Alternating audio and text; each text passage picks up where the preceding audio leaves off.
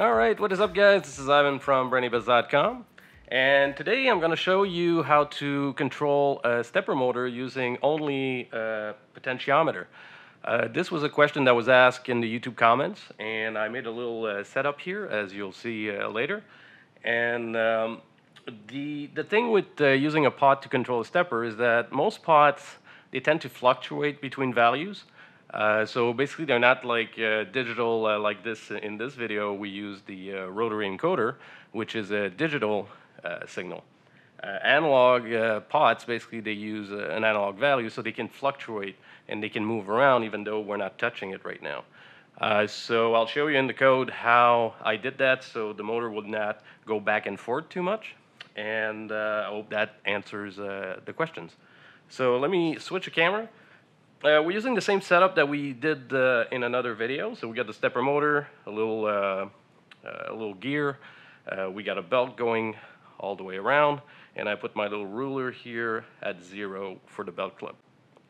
And on the breadboard we have a regular 10K pot, a little nano, and the easy driver stepper motor that we used a lot in other videos. So connections are very simple. So basically what's going to happen as I move the pot, I want the stepper to react at the same time without less delay as we can.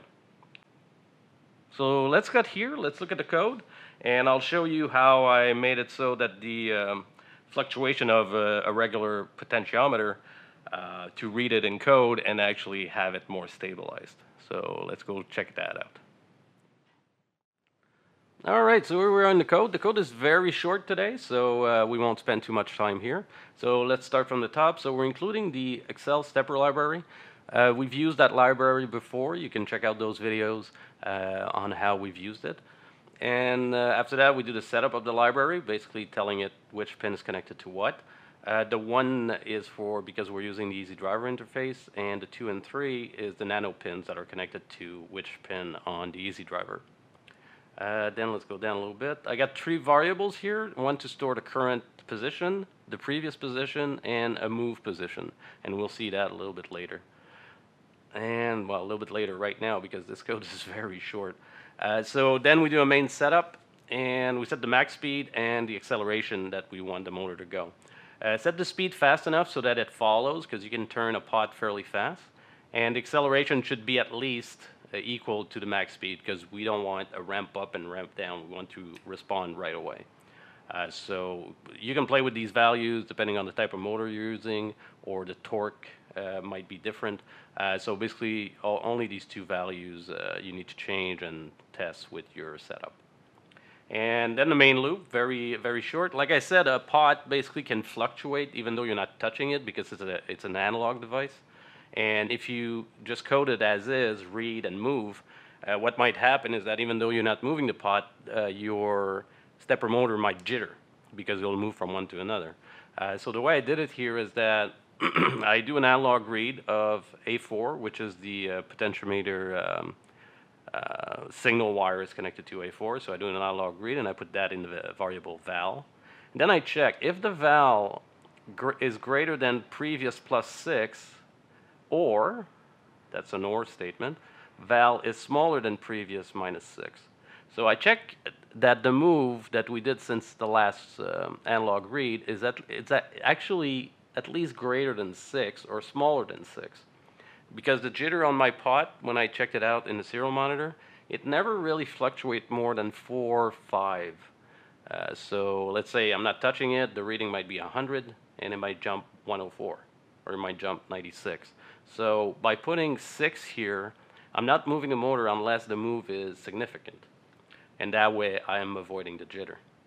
And then I say the variable new val is going to be equal to the map of value, which is 0 to 1023, which is a normal analog read value. And I put that to 0 and 1600. Because the easy driver by default will do 1/8 of a step. And I know, and you can check that video where I explain a little bit more about calculating rotation and stuff like that of a stepper motor if you want. But basically, since it takes 200 full steps to do 1 shaft rotation of the stepper, and the easy driver by default will do 1/8 of a step, so 200 times 8 equals 1600 for a full rotation at 1/8 of a step. Now you can change that value so that when you rotate the pot from 0 to 1023, if you want to do 2 rotation, then you would double this to 3200. And then I say, well, okay, stepper run to new position, the new val, which is the map, and I say previous is equal to val to store that new previous value so that when we read again, it will check for that. And that's it. That's all there is to it. It could be modified, could be made better. This is an easy way to get started, and I hope you guys play around with that and actually adapt it for your needs. So let's go check out how that works. All right, so we're back. So what I'm going to do now, I'm going to connect the power to the Easy Driver, and then I'm going to connect power to my my Nano, sorry, like so. And now everything is ready, so I'm going to try to move the pot so you guys can see at the same time the motor moving as I turn. There it goes. All the way. Like in the code, we did 1600 steps, which is equal to 1 full rotation of this shaft.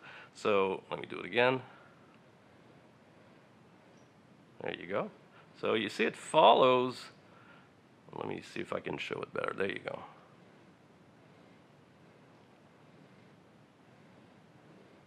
It's pretty fast. It responds pretty fast. And if I go all the way here, I'm at 0. So it's not skipping any steps. All the way, like this, go back. And there you go. Now, in the code, we did that plus and minus. That way, even though the value of the analog pot might fluctuate a little bit, the motor is not responding unless it goes over a certain threshold.